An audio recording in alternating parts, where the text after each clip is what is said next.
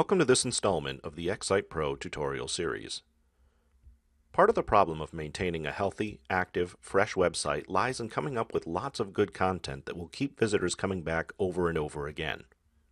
But what you may not realize is not all content that appears on your site need necessarily be written by you, and that's where RSS content comes in. While RSS might sound like a scary technical abbreviation, what it actually means is really simple syndication, and simple is exactly what XSitePro gives you, letting you easily add content written by others by inserting what are known as RSS feeds. An RSS feed is quite simply a source of constantly updated content from another source. Everyone from a large news organization like CNN to an obscure blog can publish a feed of their content, and you can take advantage of these to display fresh, new content on your site.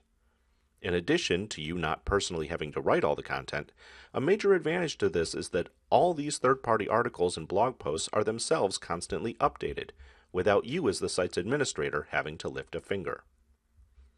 In addition to keeping your customers happy by serving fresh content to them, there's another positive benefit to using feeds.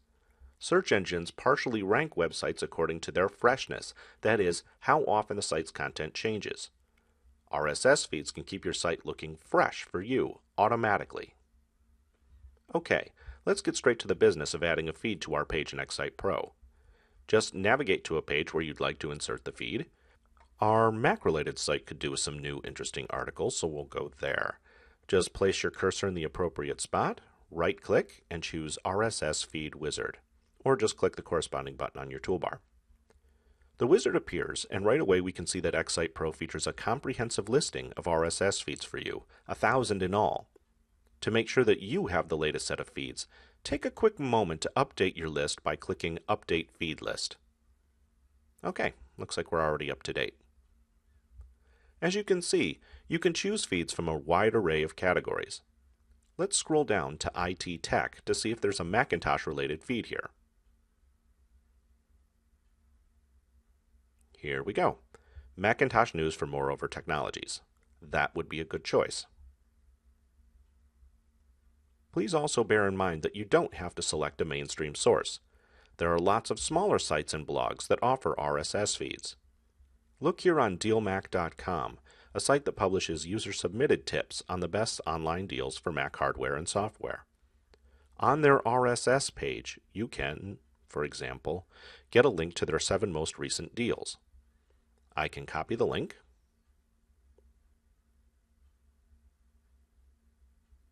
go back into my RSS wizard, and choose Add New Feed. I give it a name, paste in the URL, and add a description if desired, and the feed then appears in my custom feeds. Now that we've got our feed selected, choose Next to adjust your style settings. As you can see, you've got a live preview that automatically updates itself as you adjust its settings.